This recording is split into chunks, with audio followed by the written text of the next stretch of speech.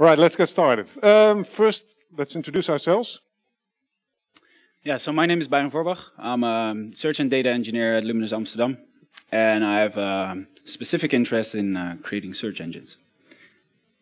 As you can see, you can find me on a festival with my friends. You can find me somewhere abroad because I like to travel.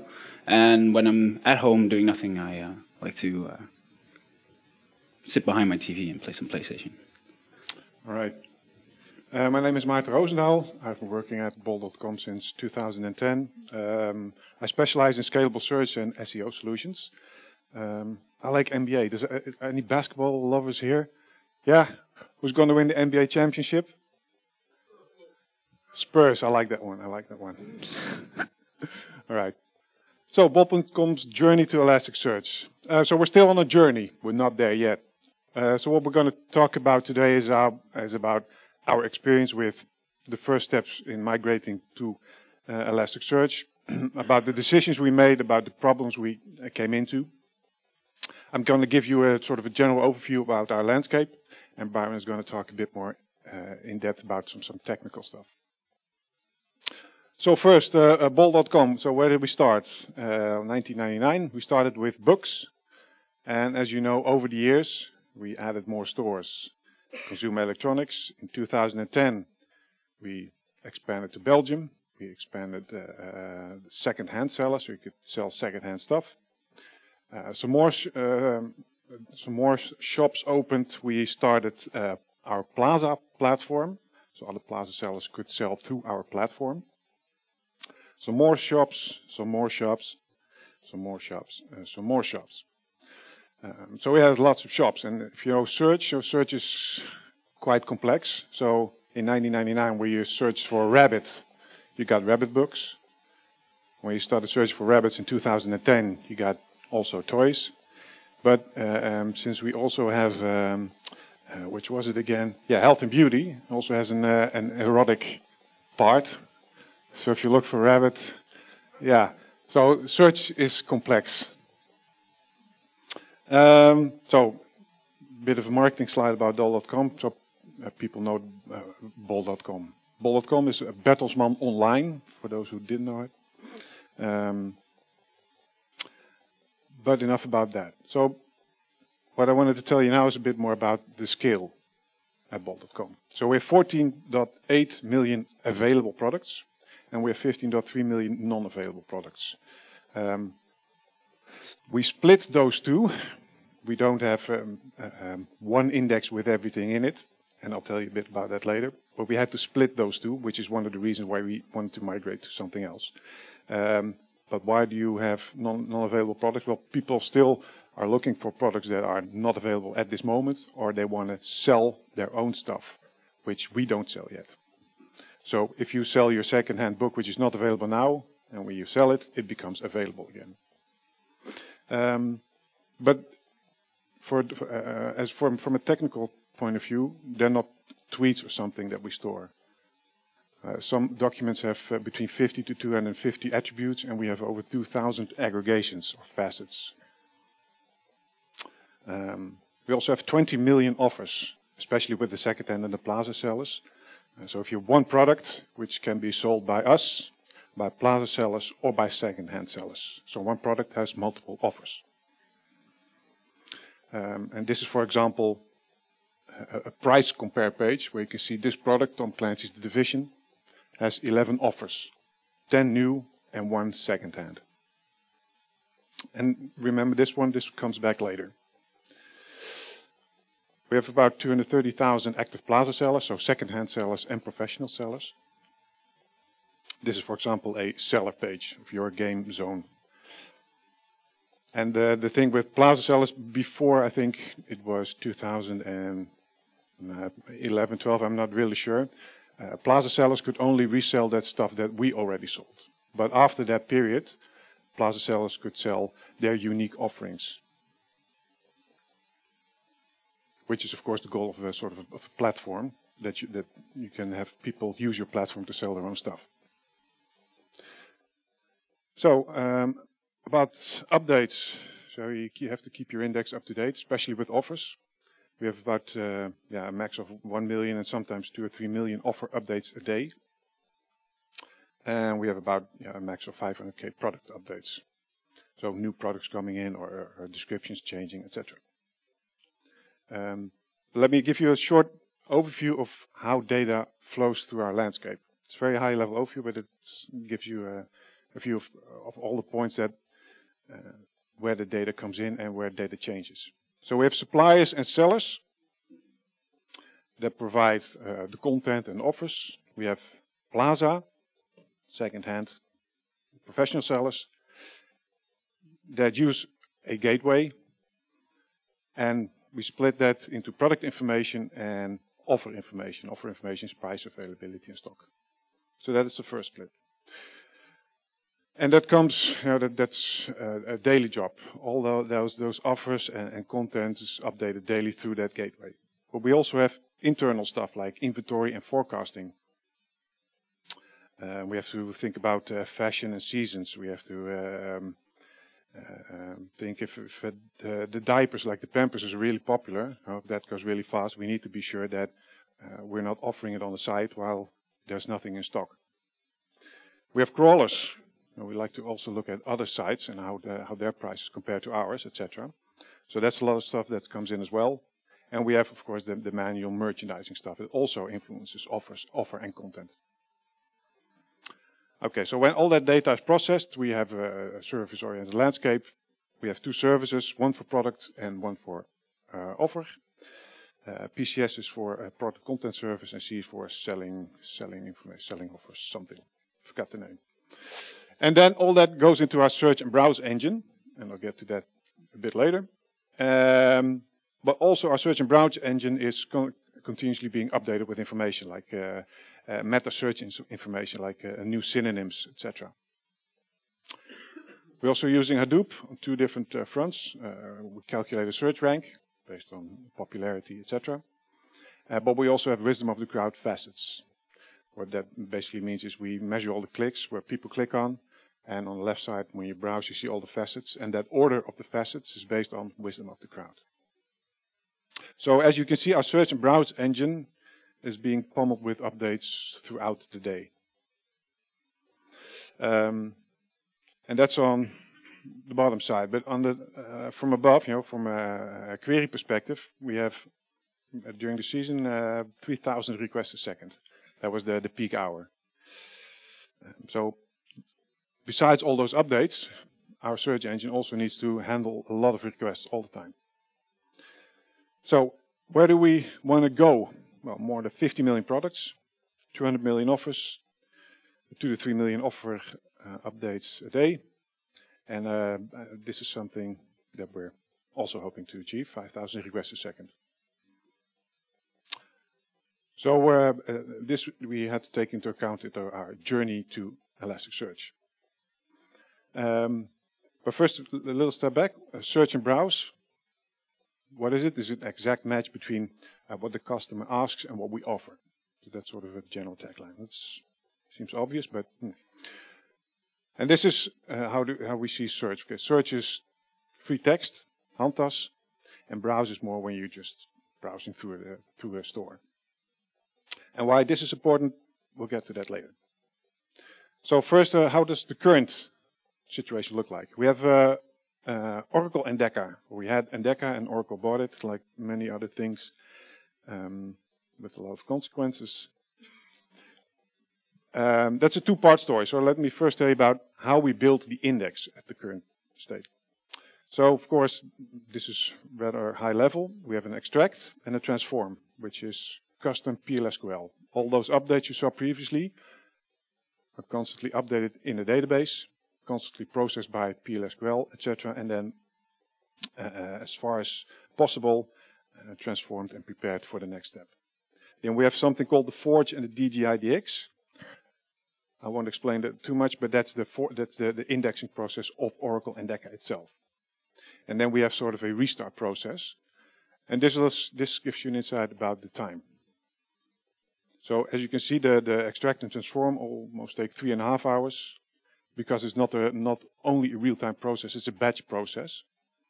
And the Forge and the DDIDX take 5.5 hours. And I think now it's even longer. It's almost 13, 14 hours before we have a completely fresh index. Which is, yeah, why we also wanted to migrate. We wanted to change that. And also the restarting also takes a bit of time. So that's about building the index. So if you have lots of offers coming up all the time, and it takes this amount of time before an offer is updated in the index, yeah, you have a problem. Now we have sort of a partial update process, but it's still a batch process, which we can only run like 4 times a day and only can process maybe 100K offers. And in this time, yeah, we want to have that different. We want to have real-time offer updates. So a bit about the query side. So we, as I said, we have a service-oriented architecture. And our search and browse engine is basically made up of 2 parts. Endeca also has a serving component, which is called the MDEX. And we have what we call the shop find service. And the shop find service is basically the abstraction for our entire landscape. For our web shop, our open API, for example, for feeds, they all use the shop find service. And the shop find service uses Endeca and some other stuff to get you results. A little more detail about what does what. So the shop find service does EN and ISBN recognition. So if you type something and the search engine recognizes it's an ISBN, it does something different. Search flows. We decided to build certain search flows that are relevant for several consumers. Search flow is, for example, I'm looking for handtas within the available index. I can't find anything, then I'm going to look in the non-available index. So there are certain steps and business logic there. And reordering, as I said, the results, wisdom of the crowd. And Endeca is what you expect from a search engine: matching, ranking, sorting, and navigation. All right. About the migration itself. There are two ways to approach it, like a big bang or small steps. But you can already guess what we chose, small steps. Because we're not going to go like a year and a half somewhere sitting and rebuilding it, but because lots of things change all the time. Not least being ElasticSearch being updated all the time. And our landscape changes. But how can we do that? Remember the search and browse, which I told you? Well, we had sort of the foresight that we could technically split that. So what we said is, we want to start small. Well, let's start with a small shop, like Tassen and Lederwaren, which is called. And it only has about 13,000 articles. But we could technically implement only the browse part, so only the clicking on the facets, etc. We could split that from the search. So that is actually the first thing we did. So let me talk you through what we did with the migration. So we have sources, like I said in the beginning, with lots of offer content and other stuff that comes in. It goes into our ETL layer. It goes into Endeca. The ETL layer also sends it to the database, and Endeca gets it from the database. So we have web shop and we have the shop find service serving requests. But the first thing was how do you make the first step in actually getting just the bags stuff and putting it into an ElasticSearch index so the shop find service can do that. So what we did is create another component called the shop find indexer, and it reads from the current database. The current database is already set up that it has sort of, I think, 13 or 14 views, database views, and each view contains a shop. So we said, okay, let's start first with the view from the bags shop. Let's put that in the index and put that in Elasticsearch and have the shop find service do that, but only for browse, not for search. So all the other requests still go to Endeca. And we did that with our A/B testing framework and some other switching and triggering. The phase 3, and that's what we're working on right now, is having our current ETL layer move stuff to our new ETL layer. And our current ETL layer is basically a Java service, and it has a database. And so all the stuff that the ETL layer does, it puts it on a queue, moves it to the ETL layer 2.0, which is basically nothing much yet, and puts it in the database. So the shop find indexer can retrieve it from that database. So it doesn't have to use the current database anymore. And then phase 3, which we're building up later, is actually that the sources also, or that the our current ETL layer also listens to the sources that we have now. So we want to be more event-driven, although most of the sources already put their events on a queue. So it's quite easy to subscribe to those queues. But as I said, we did it for bags, and what we have the luxury of doing is doing it step by step by step. And that's where this slide comes in. So this is the overall roadmap of moving certain stuff. So we started with Tas en Ledenwaren. It's live. It's also live for search, by the way. Kook en Tafelen, cooking and household, which is also live right now, including search. And the next step would be, for example, games. But each shop has its own difficulty. We have something called a roll-up, which Byron will talk about later. We have the books index, which is the main thing with about 8 or 9, or I think even 10 million products. So that's about scale. And on the far right, you can see that we have a normal list of search pages, but we have also lots of other places which depend on our search, which we need to migrate as well. And of course, we have the non-functional parts, which is called, which is about migrating to ElasticSearch 5.0, which we're doing now, doing a second cluster, doing more partial real-time, and working with Varnish for optimized caching.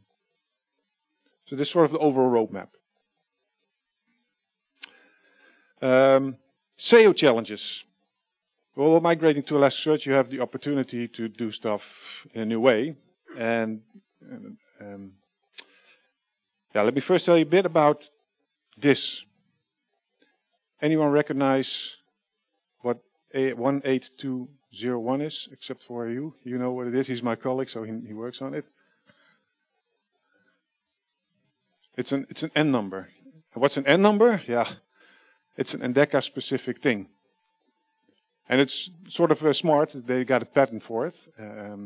It's an N number which basically reflects a set of products and a navigational state. But it's all pre-cooked. With ElasticSearch, you have to do it at query time. What do you want to do at this point? Endeca does it all for you beforehand. But why is this important?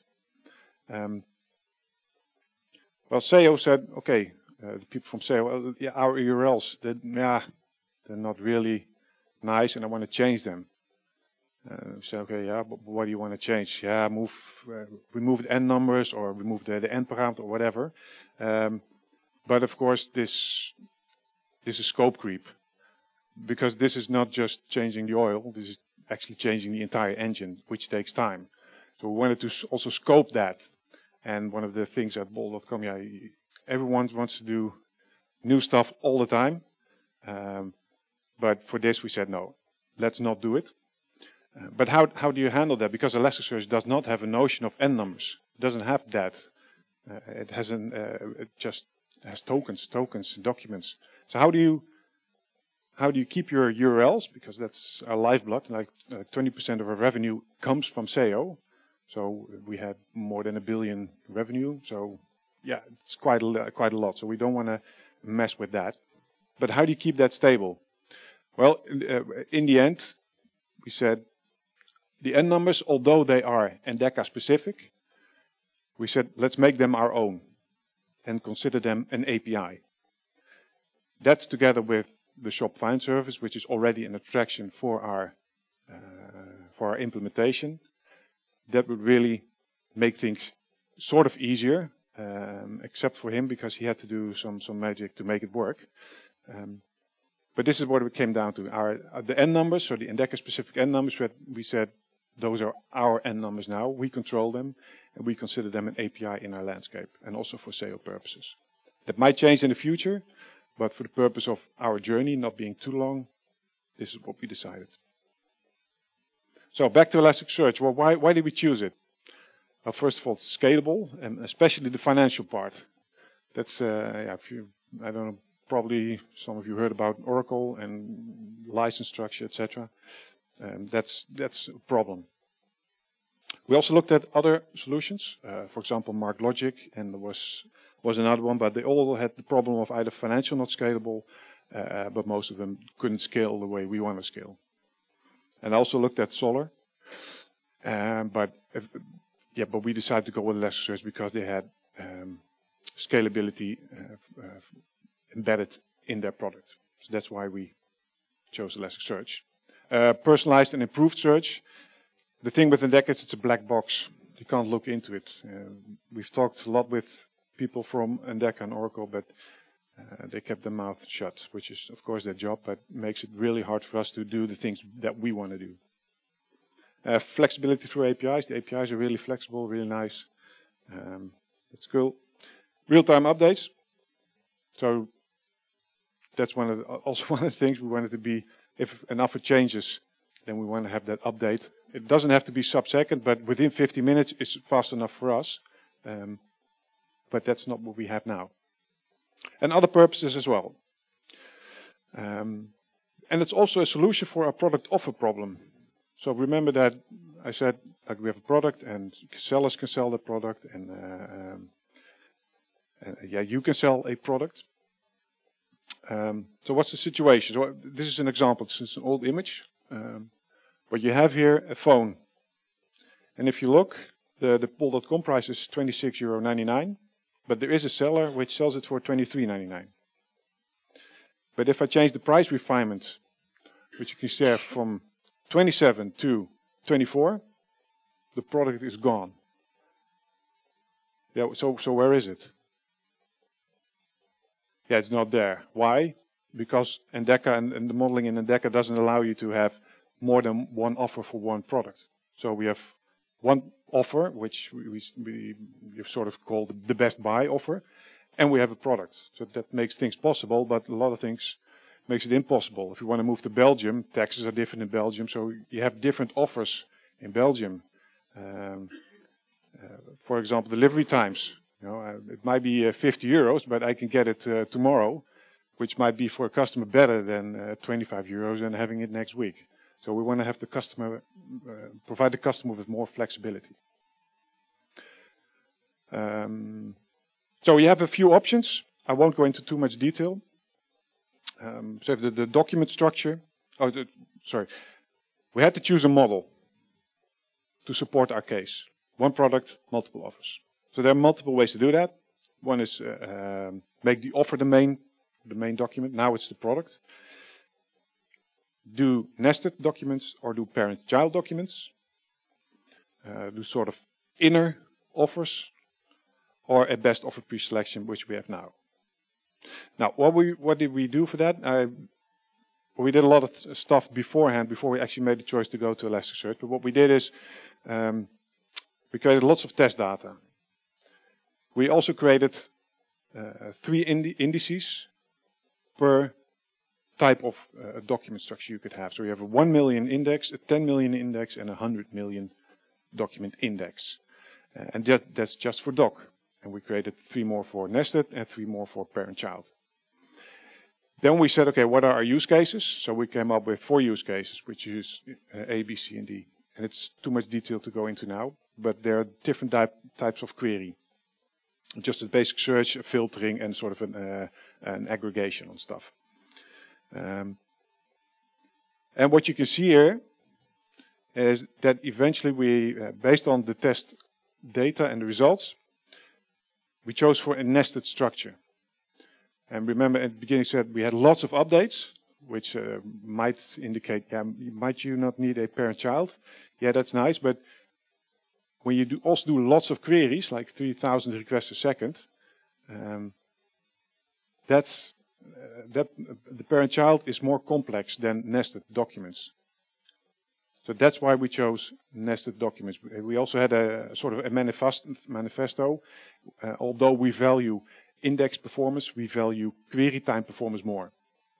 So query time needs to be as fast as possible, and we could sort of on index time do a little bit more and could be a bit slower. But one of the the learnings from that is always test your hypothesis. And I think we need to do it again, because I think we tested it early last year with ElasticSearch 1.7. So now we're at 5, lots of performance improvements, etc. I think we need to do it again to prove it, but for now we're going ahead with the nested documents. And with this, I'd like to hand it over to Byron. Yes. To get you Yep. up to speed about some technical stuff. Yes, so let's talk Elasticsearch. Can I see some hands on how many people already have experience with Elasticsearch? That's quite a lot. Can I see some hands for people who don't really even know what Elasticsearch is? Just a couple. Okay. Let me introduce it really quickly. Elasticsearch is a distributed search and analytics engine with a RESTful API. So it makes it really easy to insert documents and query on them in a really easy JSON structure. But today I'm going to be telling you about what problems we faced during the implementation of Elasticsearch and how we solved them. And I'm going to be demoing you some new features and also how we resolve some issues. So first I want to give you an overview of the current landscape. This is a new block. You haven't seen this yet. It's called the Shop Find Manager. And the Shop Find Manager is our main service which dictates the blueprint for our indices. In it, it is defined what kind of aggregations we have, on which navigation page they need to be shown, what kind of properties we have, whether they multi-value, etc. So it's like the main configuration component in our landscape. The Shop Find Manager produces a shelf plan. The shelf plan is actually that pure blueprint we have. And it sends it to the ETL layer. The ETL layer uses that shelf plan to process data and process products, proctor them, and puts them in a database. Then we have our Shop Find Indexer, which Maarten already told you about, is our new service for indexing into Elasticsearch. The Shop Find Indexer, in turn, reads from the database and indexes it into Elasticsearch. That's the indexing side. On the other hand, we have the webshop, which talks to SFD. Queries get sent from the webshop to the Shop Find service, and the Shop Find service uses the shelf plan internally to figure out which fields it needs to filter on. So which fields are important for this type of query, on which aggregations do I need to add, which information is important for on the page where the user currently is in that point. The Shop Find service in turn calls Elasticsearch and retrieves the products, transforms them, and puts them back on the web shop. Now, you could draw a line in the middle and say we have actually two sides here. On one hand, we have indexing, and the other side we have search. So let's dive a bit deeper in those two subjects. So first, we have indexing. And indexing we do based on that shelf plan. So the shelf plan has full configuration on how we should index our products. Then we do our indexing, like Maarten said before, based on a shop. So we chose to begin with bags and leatherware, and we're moving on forward to introducing more shops. The shelf plan dictates which fields are used for which purpose, and as a pre-optimization, we chose to let our Shop Find Indexer look at that shelf plan and split up fields into more logical fields. Now, I'll be telling you a bit about that more. And we use something in Elasticsearch called dynamic templates to do easy mapping through those properties. As Maarten said before, a product can have around 250 properties, but that varies per category. So each department or shop or category has a different set of attributes. Since Plaza partners are also possible or are able to sell their own products, it can happen that new products get added every day with new set of properties. You don't want to create your own custom Elasticsearch mapping for each unique field. So we're using dynamic templates to do that. So how does this flow of indexing work? We tell SFI, our Shop Find Indexer, to index games, media, and entertainment. It's the category or shop which we're currently working on. So I found that it's one of the categories that's to my heart, as I mentioned before with the PS4. So I will take that as an example. The SFI checks the shelf plan to see which properties to index. As Maarten said, we have a database view based on the shop, but we also want to know which fields we specifically need to index. You don't want to index everything if it's not needed, so we can check the shelf plan to see what we need to index. SFI in turn queries the database for products. And as soon as those raw products come in, we check the SFM to see, okay, which property do we have for this product and what are its attributes or what are its characteristics. So for instance, we have a database property named C_brand. The C stands for multi-value. Don't know who made that up, but brand is one of the properties. And in SFM, we have it defined as it needs to be searchable, and there's a facet linked to it called merk, which is the Dutch name for brand. Merk is actually the name of the refinement you see on the left side of the page. So already in SFM, it dictates which property matched to which aggregation or which facet, and what its characteristics are. So as I said before, we create new Elasticsearch fields out of this data. So for instance, the C_brand turns into 3 separate fields. Since C brand is searchable, we take the property name and add _search to it. Since the brand has a facet, we create 2 new fields, merk_filter and merk_ags. Ags stands for aggregations, but I'll show you that in a sec. Then next, as soon as we create those new fields, we add the values to all those fields. We index it into Elasticsearch. So to get back to those dynamic templates, as you can see here, this is our searchable dynamic template. As you saw before, _search was the end of the property name. And you can see here that we match on _search. So every searchable property is being formed, gets a mapping in Elasticsearch based on the dynamic mapping. So next to searchable, we have a filtering dynamic template, which is based on the _filter flag. And we have an aggregations dynamic template. The only difference between those two is that they match on a different filter and ags. That's because, we don't know for sure yet whether we're going to want to have different properties for filters and ags. So right now they're still the same. So Maarten already showed a URL before. So I'm not going to ask you again what this part means, because a lot of people don't know. I don't know. There are so many n numbers. The length of n numbers is pretty long also, so it can mean anything. But we can see that the URL is divided in 2 bits. We have an n with n numbers, and we have filter n. So what this means is that we are actually on the games website, and specifically the PS4 games website, and the filter n reflects to the filters we used on the left side of the website, of the page. So 18200 means games, 25098 means PlayStation 4, and then we have our filter n for the facets you clicked on the website. For game genre is action, and recommendations is newly added products. So the webshop calls the shop find service with its URL, but how does the shop find service know what to filter on? So let's take the aanraders nieuw verschenen, like newly added. Let's take that as an example. So how does this flow in API work? We have the webshop that calls the shop find service with a set of filters and a set of categories and a set of search terms. But for now, let's just scope it down and just look at the filter 7289, which was nieuw verschenen in recommendations. Next, the shop find service checks in the shelf plan, which it gets from the shop find manager, which refinement has a value for our n number. Since it's Endeca navigation objects or navigation numbers, the shop find manager knows that if you supply a certain value of something you clicked on the website, which facet it's linked to. So we can ask the shop find manager, hey, I have this value, which facet does it belong to? The shop find manager returns with, hey, I know that field, it's aanraders.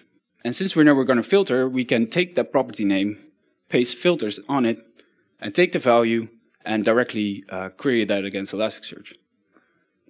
At first, we didn't have this pre-optimization. We got the n number from webshop. We would look up in SFM, what's the value? We would get the value. We would look up what's the facet name, and we did exact matching on the value. But the webshop in return expects n numbers to be returned and not values. So we had to translate the n number back to values and then send, or no, values back to n numbers and send them to the webshop again.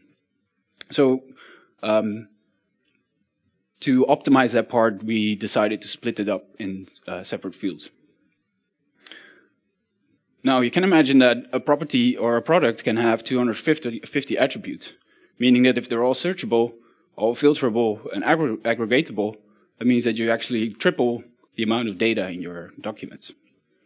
For now, that's the case. We decided to go with this because we value query performance a lot more. We don't see a real degradation in search times with the larger documents. And we can easily filter on exact values in Elastic, meaning that it's pretty fast. Since we're not handling that big of a scale yet, we don't know if this is going to last for the future, but we'll just have to see until we open more shops whether the index is not getting too big. So in term, with the filter applied, it shall find service queries, ElasticSearch, product get returned, and returns them to the web shop.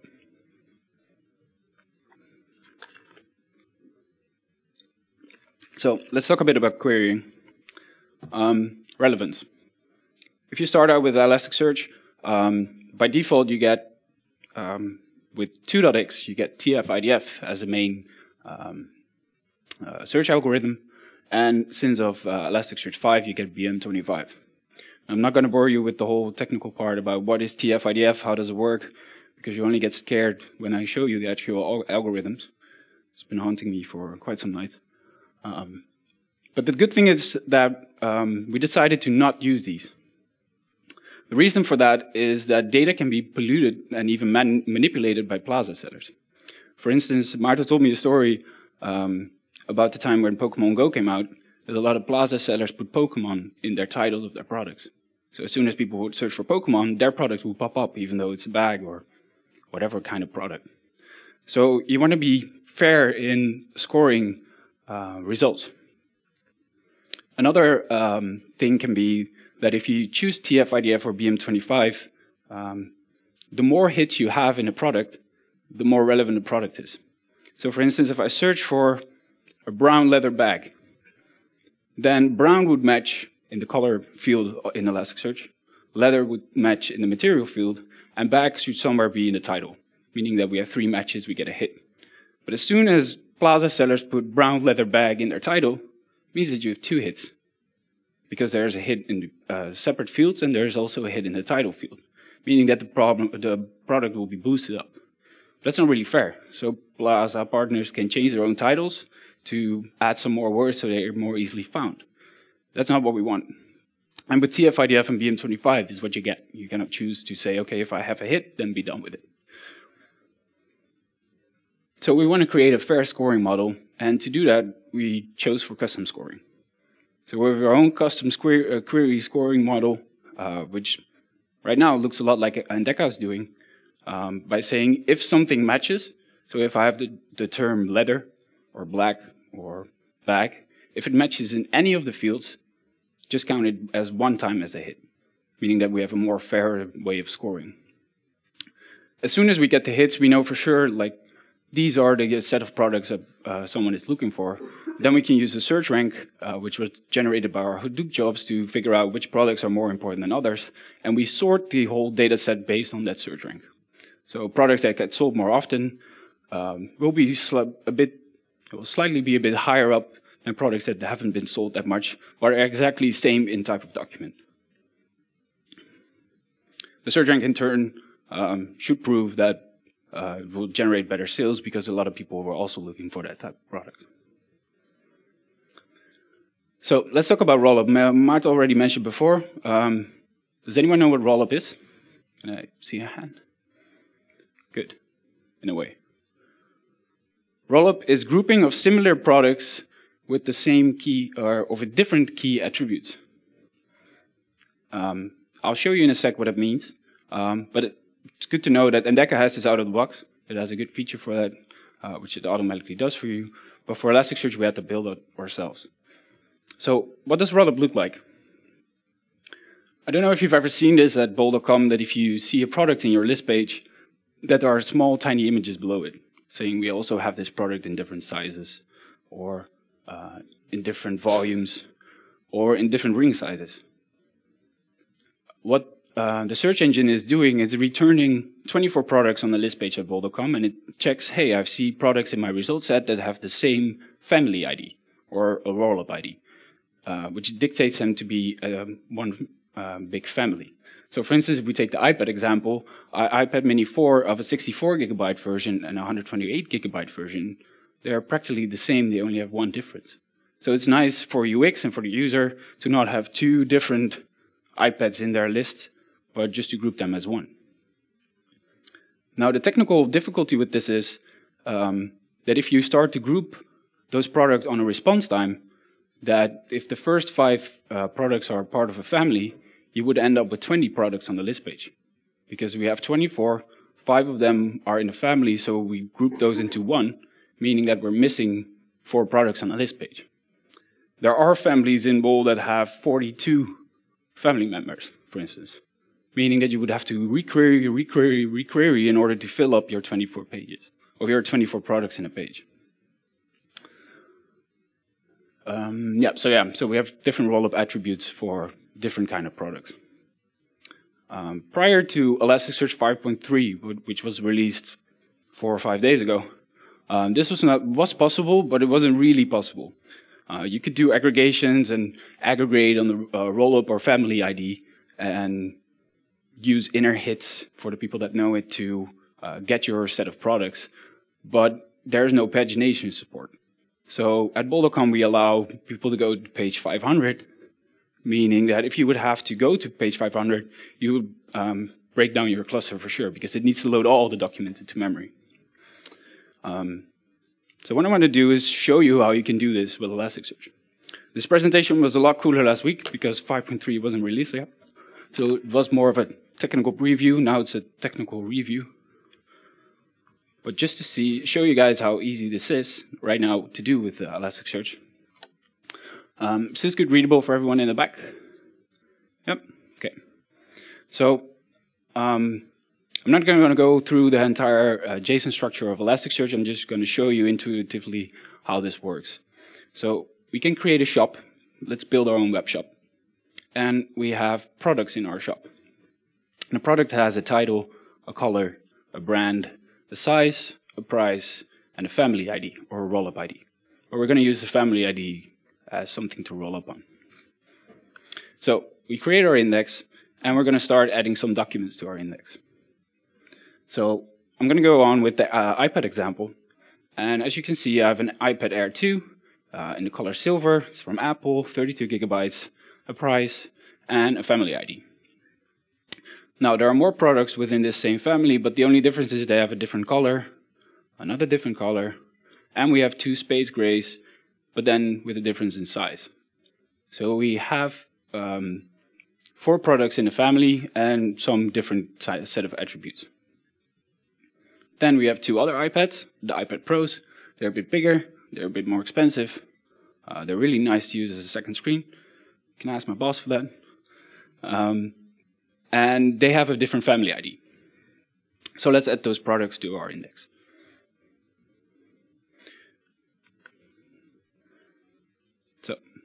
So now, if we were to search in our index, we can just do a simple match query and say, give me all the iPads. I want to see them all. This is what would happen if you would go to bol.com and type iPad without the rollup. You would get back 6 products on the list page. Now, since we said we want to do rollup, we want to actually have 2 results. We have one iPad Air 2, and we want to see the iPad Pro, but we want to have those little balls at the bottom to show that we have different versions or different sizes enabled.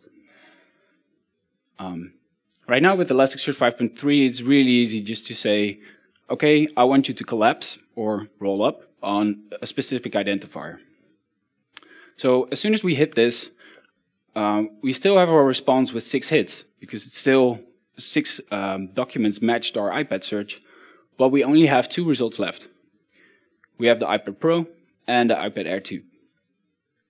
Now, in order to populate the data on the website to show that we have different sizes available and which sizes that are, you can ask the collapse feature to say, okay, but next to collapsing, also give me back those other products nested in that first product. So we can tell the collapse to give us back the inner hits from one, starting that we don't want to have the top level product, the one we already have, but we want to get all the other ones. So we start from one and we ask back for two, since we're deciding right now that we only want to have one product and two balls at the bottom as a max. So as soon as we hit this, we get back our iPad Pro as before, and within that, the other iPad Pro.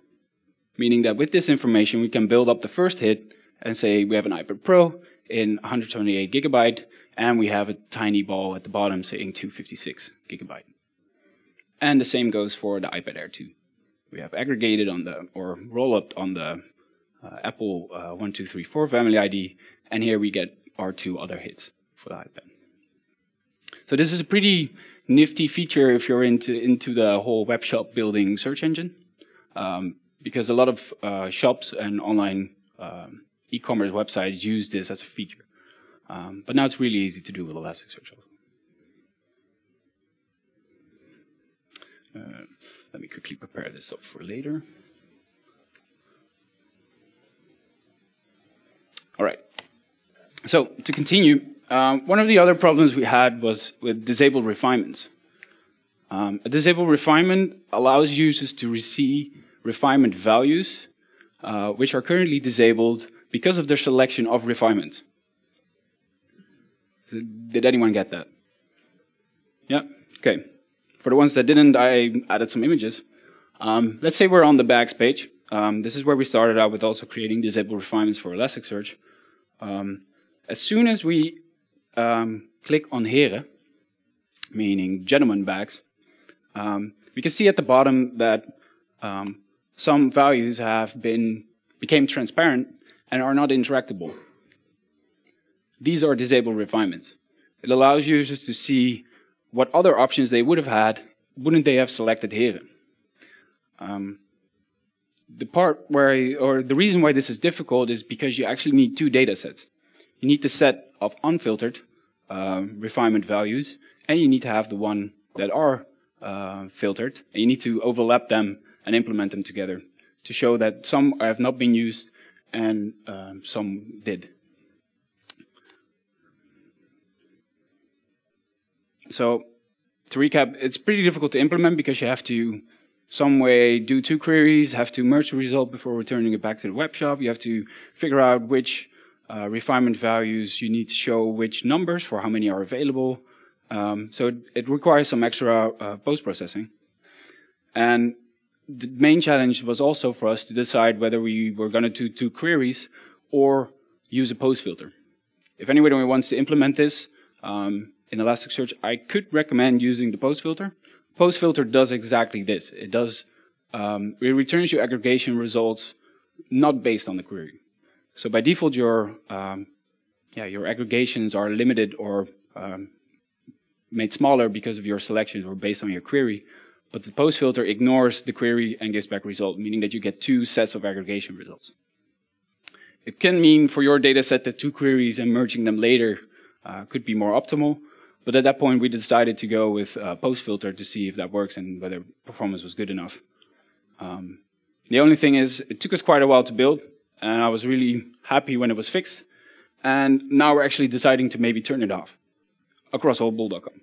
If you go to the site now, then I think it's under A/B test whether people actually get the disabled refinements or not. And the reason for that is actually that two queries / post filter part. In Endeca already, it also needs to do two queries in order to match the results. And in Elastic, we have to use a post filter, which is pretty heavy. So bool.com is now investigating whether performance is actually, of whether the UX or the interaction for the user benefits enough to counter the performance. Then, one of the things that is a struggle, and I never thought that would be a struggle, is synonyms. Synonyms are pretty straightforward. You can say, I have GOT, and that stands for Game of Thrones, so if someone searches with GOT, I want to see all Game of Thrones products. We can add those synonyms to Elasticsearch. I found out that bool.com already does quite a lot of those synonyms. And with quite a lot, I mean a lot. There are a lot of synonyms, because if people search for black, they may also want to search for zwart, because some Plaza sellers may put stuff in English and some in Dutch. So you also want to match on that level. So you can use synonyms as translations. Stemming libraries in Elasticsearch and other search engines are limited to a set of algorithms. And I'm not sure if anyone here has experience with implementing stemming in Elasticsearch, especially the Dutch one. It's a pain. So you could say, I want to use synonyms as a stemming library. So I know that if people search for handtasje, then it needs to be handtas. Or wijnglazen needs to be wijnglas. Which is an inner joke because wijnglazen was our test case, and we spent, I think, 3 weeks trying to fix that if you search for wijnglas, you also find wijnglaasjes, wijnspace-glas, wijnspace-glaasjes, etc. So to recap, synonyms are hard. It's pretty difficult. Updating synonyms is a pain. Especially in Elasticsearch, it's not really possible to update your synonyms. You can update your synonyms file, but in order for it to be active again, you need to shut down your index, open it up again, which means that if you're doing this on a production system, your search is going to be down for a couple of seconds, a couple of milliseconds, but depending on your data, it could be a couple of minutes, which is not really acceptable with the 3,000, 5,000 requests a second we want to go to. So what we did was create a custom plugin. We created a custom plugin with an endpoint in which you can send your new synonyms. They get handled by Elasticsearch, and they're active directly. Another issue that we have with Elasticsearch is that there is no real support for multi-word synonyms. Multi-word synonyms is a pain in the scene, which is underneath of Elasticsearch, and there is a Jira ticket that dates back to 2011, I think, where someone said we should actually fix this once. A couple of weeks ago, or maybe 2 months ago, the fix was finally there. Elasticsearch bumped their Lucene version and created a fix for multi-word synonyms. And what this actually means is, I'm not going into too much detail because I already have experience of difficulties understanding what really happens under the hood myself sometimes. But if you go from one word to multiple words or multiple terms, Lucene doesn't really get the positions in which those terms end up. So you can get really quirky results. Elasticsearch says that they have a fix for that in place in 5.x. But we haven't really tested it yet since we're running on 2, so we're gonna, we wanted to go with our own solution. So we wrote another custom plugin to rewrite synonyms to one token. So together with a colleague of mine, we sat down and started to think, how can we solve this problem? And we created a plugin that takes the synonym file, checks all the links between synonyms, and rewrite them into tokens with underscores, for instance. The process is a bit more advanced, but it turns multiple tokens into one token, meaning that Lucene doesn't have issues with the offsets of terms anymore. Because of that, we have to rewrite tokens to one form. We have to do that on both the query time and the index time. Otherwise, you have multiple words that don't get rewritten to one token, meaning you will never have a match. This costs a little, we know that, but since we have to support synonyms, we have to live with this. We have to live with this for a while. So I want to give you the last demo, which is actually showing you how the plugin can be used that we built. So I booted up Elastic, and let's create some synonyms. So I didn't pray to the demo god, so I hope this will go all right. Let's create a synonyms file. So we create synonyms.txt. Now in this file, we can start to add synonyms. So the way synonyms are noted is we have, for instance, let's take the Game of Thrones example. GOT becomes Game of Thrones. Now, we can post this to Elasticsearch through our new endpoint. So we created a custom plug endpoint in Elasticsearch, updatable resources, with the extra endpoint synonyms. There are more analyzers in Elasticsearch which allow you to take a file from disk to point to where certain resources are, But for all of those, it means shutting down the index or starting it up again, or rebuilding the index. So we're actually busy right now at Luminis Amsterdam to improve this and add support for all the other analyzers also. So we can post this information to our local Elastic, which says updated true. So now if we create a new index called DevCon, and we set up an analyzer. So the analyzer handles what terms come in and how they should be processed and what kind of terms they need to be generated into. So we have a tokenizer which splits multiple tokens into, or one piece of text into multiple tokens, and we just use the default. We take care of diacritics, we lowercase the terms, and we run the tokens through my analyzer, the my synonyms filter. Normally, if you would add a synonyms filter to ElasticSearch, you could just say type synonyms and then give a word list, or give your words in line of this script. But now we change it to our new filter because we created our own synonym token filter called updatable synonyms. As soon as we can create that, we can call our newly made analyzer to check how the synonym translation works. So if I would search with GOT now, I get back 3 tokens. Game of Thrones. Nothing fancy here because this is already how ElasticSearch works.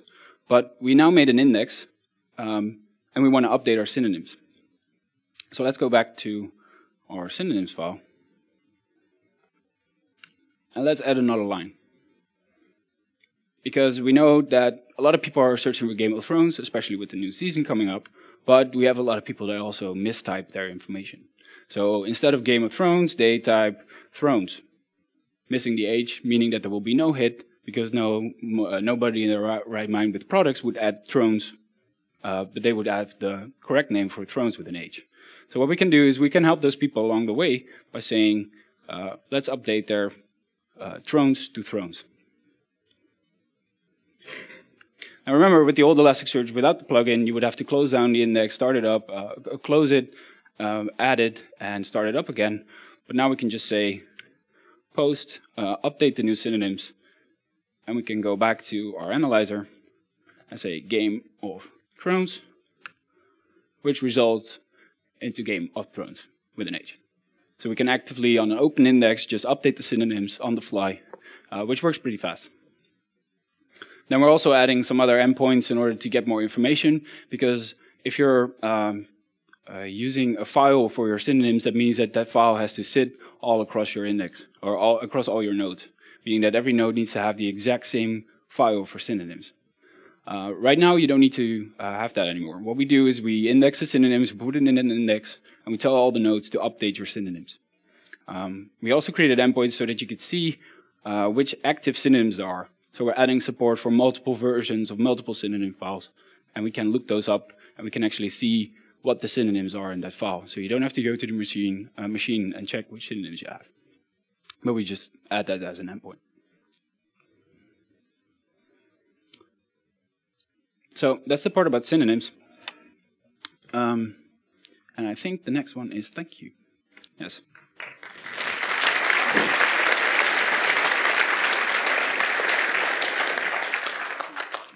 Questions? Yeah, questions. Anyone? Martin.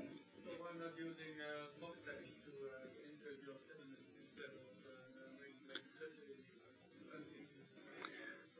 You can index. Yeah, I'm not sure what LogStash would benefit in here, because the reason is if we want to update our synonyms on an active index, we need to close that certain index. So we need to stop that index, because otherwise the analyzers don't get rebuilt, and the analyzers take the synonyms file as an input. So analyzers build on an index, and as soon as you close an index and start it up again, it starts to rebuild all the analyzers. That's why you need to close it down first and start it up before the new synonyms get active. You could decide on making that an automated process, or index more frequent. You could say, okay, we add synonyms on a daily basis, and since we're rebuilding the index every day, we don't really care if a synonym is not really active right now. What we've seen in the past with synonyms is that a new product comes out, or something gets hot in the news. A lot of people are going to go to Bol and search for that product. what if a lot of people mistype a certain word because it's a difficult word? We want to quickly add a synonym so that people get directed to the good product. So we want to do this as fast as possible. So that's why we created a plugin which can do this in memory, real time, and update those synonyms.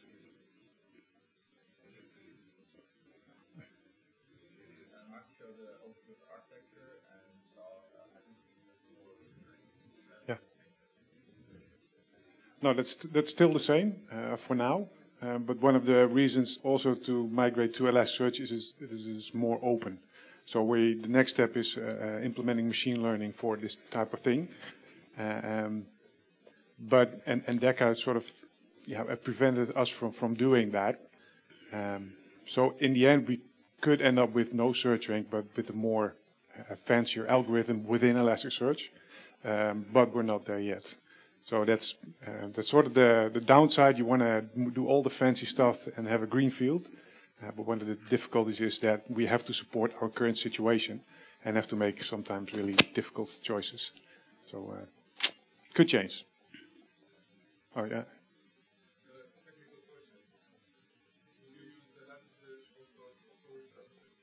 No. No. Yeah. We chose not to. That depends is mostly the right answer. It really depends, but the thing is, it's not really a database.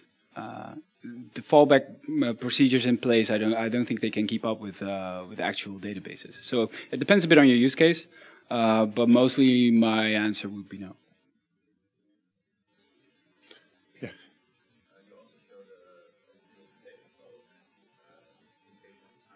Yeah. Picture of the new situation. With times, you mean, or?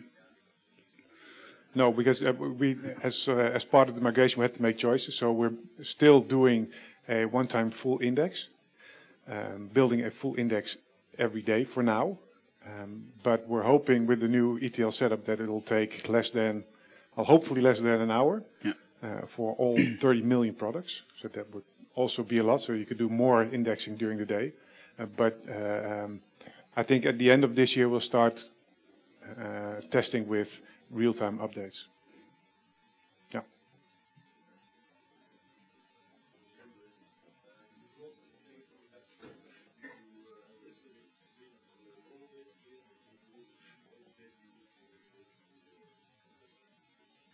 The latter. We put everything in Elasticsearch we need. Right now we have a certain set, because there are a lot of properties in Endeca and the Endeca database, and also a lot that we don't really use or need yet. So based on the shelf plan, we also have a configuration there which decides which fields are important for Elastic.